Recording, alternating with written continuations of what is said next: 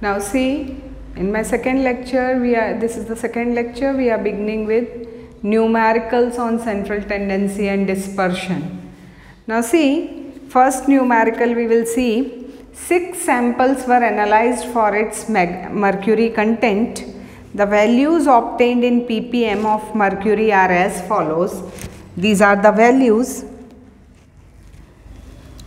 2.06, then 2.16, 2.12, 1.93, 1.89 and 1.95. These are the values given, and now we have to calculate mean, median, mode, then deviation,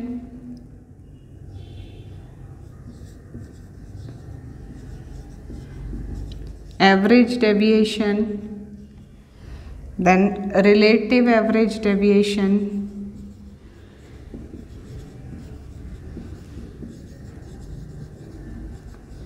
then range, standard deviation,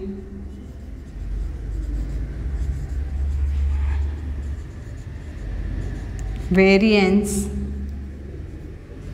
and coefficient of variance. Alright, now first of all we will find the mean. How we will find the mean? Add these and then see there are 6 readings, so you need to divide it by 6.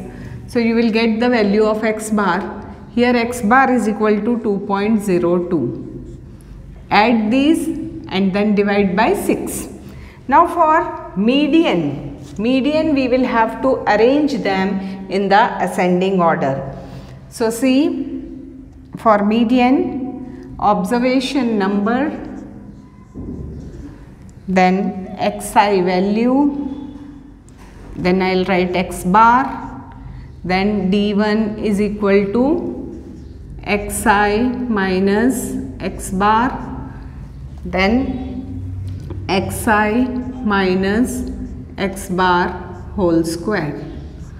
These columns we will make.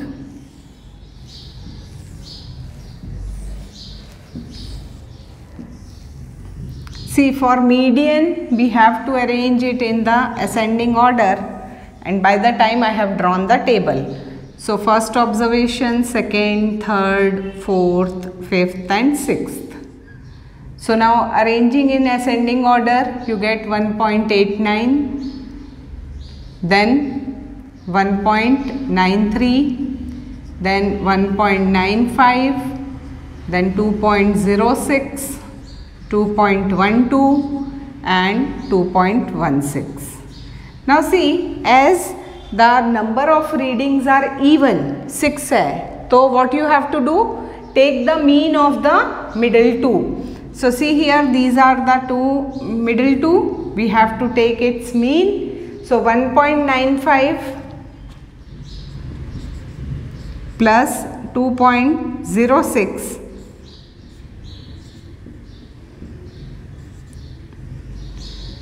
divided by 2. Addition of this, then divided by 2. So 2 2s are 4.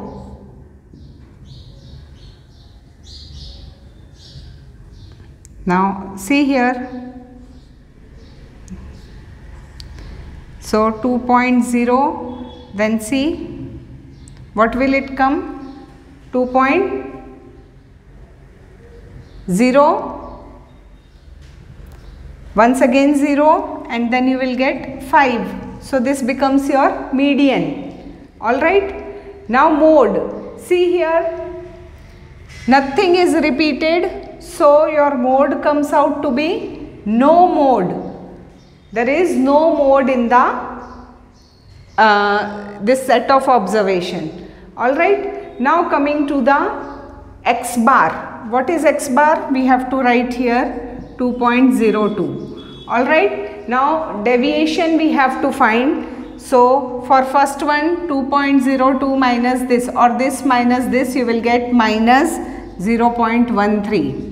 then for next minus 0.09, then minus 0.07, then 0.04, then 0.08 and then 0.14. Alright. Now please try to understand here one more thing. You don't have to consider this signs. Just sum it up. Summation of di. Summation di. What you get here is, see, it will be 0.55. Now you have to do the square. Square of 13 is 169. So 169, see here 2 digit, in squaring it will be 4 digit, 10 raised to minus 4. 9 nines are 81, 10 raised to minus 4. 7 sevens are 49, 10 raised to minus 4. 16, 10 raised to minus 4. 64, 10 raised to minus 4. And 196 into 10 raised to minus 4. At least basic squares we know. Right, till 20 we know the square, so we can do directly. Now its sum comes out to be 575 into 10 raised to minus 4. You don't have to add this will be taken as common, so you get this answer. Alright. Now this work we have done for average deviation. Now average deviation will be equal to what? Summation di by n. So summation di is how much? 0.55 upon n, that is 6. So it comes out to be 0.0916. So d bar is 0.092. Alright. Now relative average deviation. You have the formula d bar by x bar. Alright. Now d bar you have got here 0.092 and x bar is here 2.02. So it comes out to be 0.0455. Now I will have to rub this any one of the side. I will rub here because we have got the data here. Now moving on to standard deviation. Now see, the number of readings or observation is less than 20. So we have to use the formula S is equal to. So S is equal to under root of summation of xi minus x bar whole square upon n minus 1. So here n is your 6. So 6 minus 1 will be 5. Now see here, it will be under root of 575 into 10 raised to minus 4 divided by 6 minus 1. So it comes out to be under root of 575 into 10 raised to minus 4 divided by 5. So S will be equal to 5 ones are 5, 5 ones are 5, then you get 5 ones are 5 once again, alright, and then 5 twos are, 5 threes are 15, 5 fives are 25. So further you can do the calculation, under root of 115 into 10 raised to minus 4, right. So it comes out to be 0.11, or you can say 11.00 into 10 raised to minus 2. Alright, so it comes out to be 0.11. Now variance. Variance is what? V is equal to S square. So square it. 11.00 into 10 raised to minus 2. This square you will get the variance, right. Then coefficient of variance, it will be S upon x bar, which is equal to 0.11 upon 2.02. Alright. Now if you multiply this by 100, you get percentage. Alright. Now range. Range also we have to find. So range is equal to x max minus x minimum. So this is equal to 2.16 minus 1.89, which comes out to be 0.27. Alright, this was the first numerical. Now moving on to the second numerical.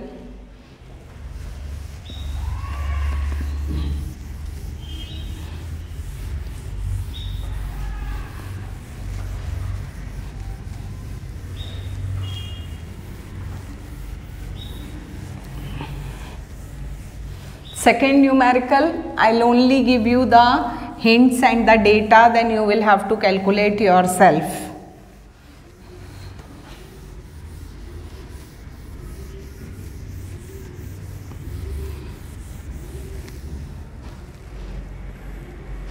Yes, result obtained in 12 replicate measurements, 10 replicate measurements of chromium content were, chromium content in steel were 4.88,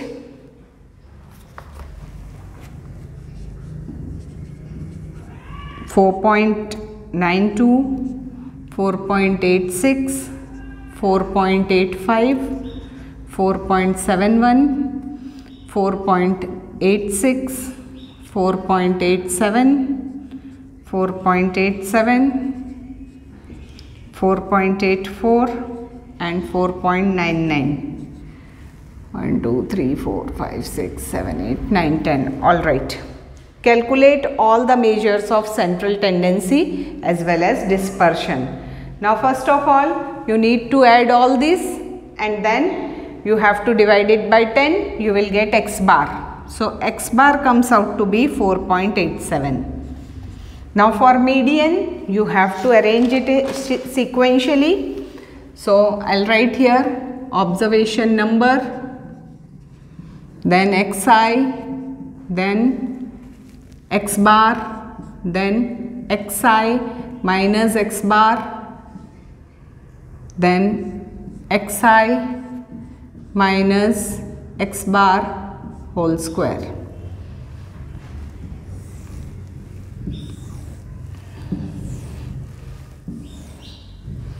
All right.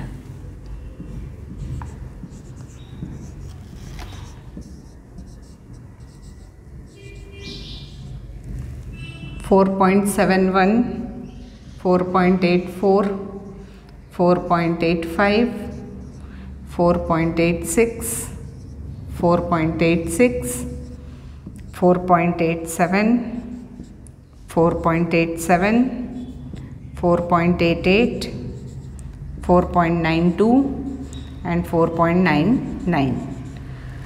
So see, now as the number of readings are 10, you have to take the middle 2 and then divide it by 2. So this is to be taken. So median comes out to be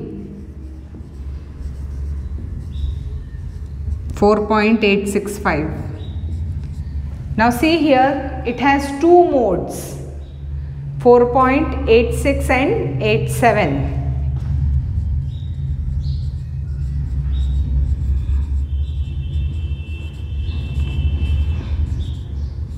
So this was about the central tendency we have done.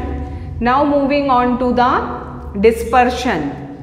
Here you have found out the mean as 4.87. Now start subtracting it.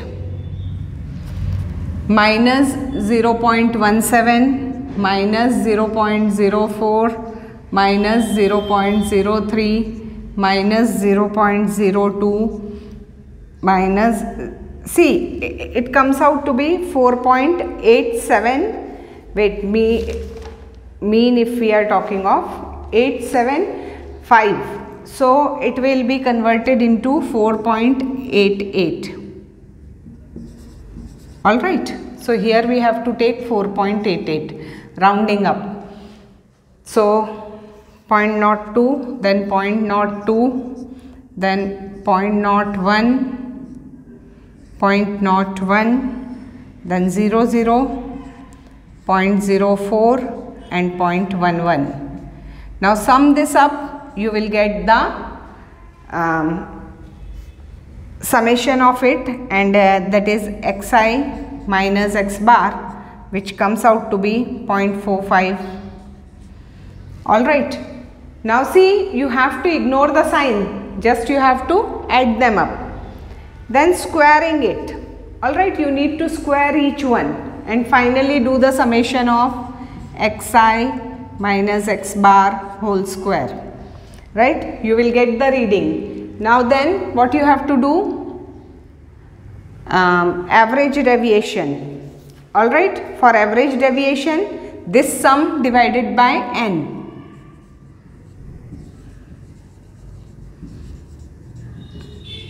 0.45 divided by n. You will get the answer for average deviation. Relative average deviation, what you have to do is, you have to d bar upon whatever answer you get here upon x bar. You have to divide it by the mean. Then now standard deviation. Standard deviation is equal to under root of xi minus x bar whole square upon n minus 1. Now see here, the readings are 10. Whatever summation you get here, you have to write here summation xi minus x bar whole square. Whatever answer you get here, you have to write, and then n minus 1 means 10 minus 1, it will be 9. So you will get some value for s. Then variance you have to find. Variance is equal to s square. And then you have to find coefficient of variance, which is equal to s upon x bar into 100. Then you have to find the range. Range is equal to x max minus x minimum. So what is the value of x maximum? 4.99. 4.71. So it will come out to be 9 minus 1 is 8 and 0.28. Alright. So these were the two numericals. You have to work it out here and you have to find the answer. Now we will move on to the next thing in the next lecture, that is distribution of random error, that is Gaussian curve. We will see its characteristics. See, this unit is full of numericals. Every next lecture we will have to see the numericals only. Thank you.